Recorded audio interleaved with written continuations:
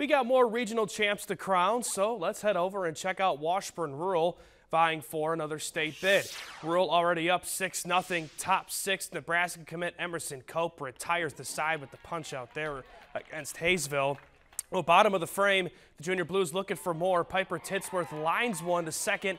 That's going to end the inning. But then Cope, she's been doing this all year long. She's going to get the ground out there in the top of the 7th, and then she's going to end it in style. Mowing down the hitters, back-to-back strikeouts, a complete game shutout for the senior as Rural heads to the state tournament for the 5th straight year with a 6-0 win.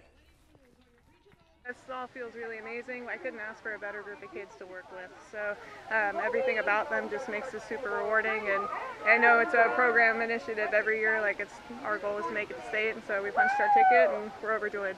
Obviously, it's great to win again. This is 3rd year in a row for me. Obviously, didn't have that freshman year, but it means a lot being able to compete out there with my best friends and win a regional championship. I know seen a lot of tweets and stuff around that we're not the favorite this year, so it feels really good to still be able to prove people wrong. And Rural looks to claim the chip after losing to Topeka High last season. And action begins next Thursday in Lawrence. Now we got to Topeka High baseball up next in Garden City. The Trojans down 2-0, but the bats came to life. Elijah Kincaid will rope one to right. That'll bring home his brother Isaiah, and it's a 2-1 game.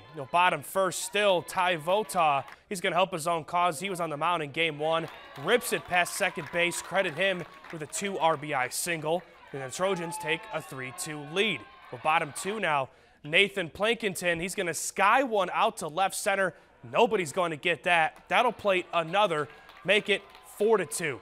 And more from the Trojans here. Elijah Kincaid again at the dish, shoots one to left. That one's going to bring in 2 more. And the Trojans win game 1 big, 14-8. Well, that leads us to the regional championship against Hayesville.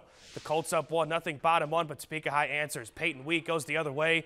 That one gets into the outfield. Elijah Kincaid scores, and we're tied. Looking for more in the frame, but Drayden Acosta, he's going to line out to first, but bottom 2 now. Vota, have yourself a day, my friend. Out to second, it's bobbled. Plankington, he's going to touch home.